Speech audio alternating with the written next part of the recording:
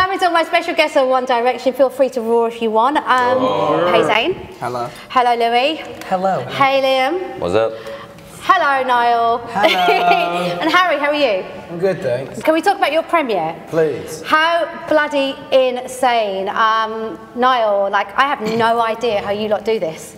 Oh, it was an unbelievable night, one that we definitely won't forget. It was incredible that our fans have turned it on again and filled up Leicester Square and just made this movie happen in the first place, but it was a great night. Louis, I spoke to fans that had travelled all the way from Australia and Brazil, and these were the fans that weren't even in the 200 that got in, and they were still happy, and their mums and dads were with them. Do you ever get used to stuff like that? No, I mean, it's amazing to think that someone would travel all the way from Australia to come to the movie premiere just to be there, not even to... Yeah, just to be in and around it. Simon Cowell was there yesterday. He was. He's got very little arms. I hadn't noticed this. They're right, they like cradle. Yeah. Okay. He said it was like a dream, and he was like the proud dad. Was it nice having him there? Yeah. Yeah. Obviously, yeah. I think it's always nice to see him, and it was nice for him to come and show some support. Obviously, he was a producer on the film, so I think that was why he was there. Yeah, and a lot of your friends turned up as well. JLS were there. Who else? McFly, Conor Maynard. Yeah, did you get to see Conor? I didn't see Conor, but I did see Arisha and he was buzzing about it, bless him. And Little Mix. They were all there, and they were all like, "Oh, we're so happy! Like we're so proud of them." Is that nice, Zayn? It was really nice. Yesterday we had our families down as well, so our mums and our sisters and stuff were there as well, so that was cool. It was really nice. You were being interviewed, and your mum and your sister were in my eye line, and they were trying to get your attention. And your sister was like, "Oh my God, look how cute he looks." Did they enjoy it? Was it nice for them? Yeah, I asked them when I got home afterwards. I said they had fun and that it was good and stuff. So yeah, I think they had fun. Individually, I'm going to start over here, Harry. Yeah. Best thing and the worst thing about doing this film? Best thing is yesterday for me. It was the best thing. Premiere. Yeah, I'd just do premieres. Yeah, just the premieres all the time, they're great. Yeah, and is there anything, Liam, that you didn't enjoy? Not that I didn't enjoy it, but just the bit where my dad says what he says just proper gets me. I noticed yesterday as well, he's got such a long dramatic pause before he finished his sentence, and I was trying so hard not to cry, but in the end it was with the snooker thing? Yeah, when he does the pause. Mate, I'm crap at snooker. Any good at going to the pub? No. Well, I'm good at both of them, so you can come with me.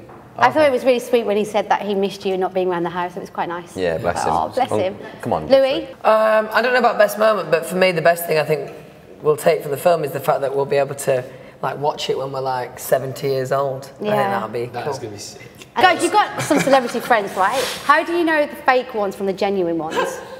Let's go with you, Harry, because you've got a lot of celebrity friends, right? I think you can just tell. How? I think just Tell us. anyone, if you meet anyone who's really fake, it's so transparent that it's just easy to tell. Yeah.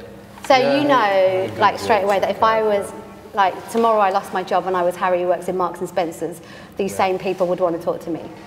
Yeah.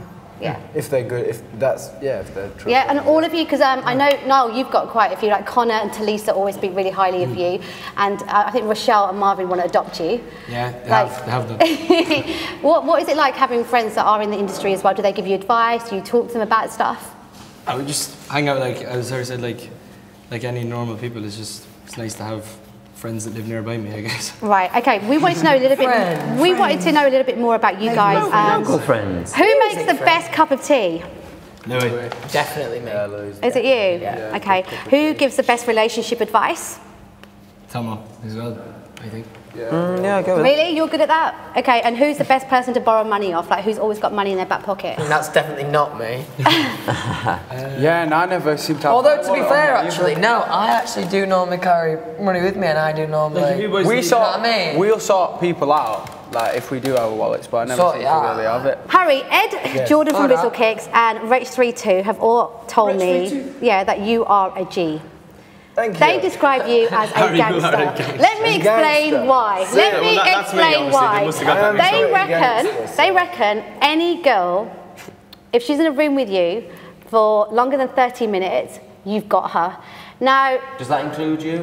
they reckon me too. Wow. And Rach actually said to me, I know what you're going to say, Max, but you don't know. Harry's got danger in his eye. How does it feel that all these like male artists look at you like we are not worthy? Like a gangster. Yeah, we need to learn from him. I feel pretty gangster now. Yeah. I think I'm pretty. He obviously was. How was it growing up? Must be talking about someone else. Holmes Chapel's tough, man. You get sliced. Yeah. The thug life didn't choose you, though. All right, but you guys, seriously, everyone sees him as this Lothario that can get any chick he wants. You know him quite well. Is this true? I feel like I've been pigeonholed. Let's talk to them. Things that I like to do. I like, Clay pigeon shooting. generous guy. Zayn, have you seen, like, when he's out, does he have this Lothario thing about him?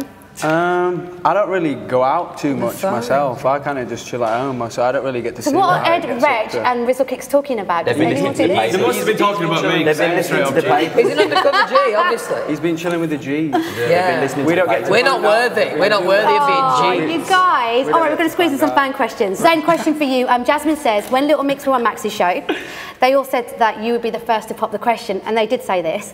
And we hear that you have, so congratulations. Thank you very much. And we have a little present for you from Capital, and I can't get off my chair. Can somebody bring that, please? I can't get off this seat. I'm glued down.